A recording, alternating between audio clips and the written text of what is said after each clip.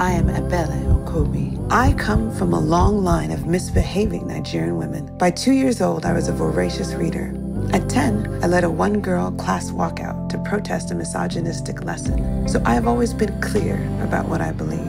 I'm a Black woman and a lawyer, so I'm fascinated by the systems we create and the power they uphold. When my brother, Chinedu Valentine Okobi, was murdered by police in 2018, it was clear which systems need to be dismantled. Rage is a reminder of the truth of the world. Leaning into rage is an opportunity to develop empathy and courage.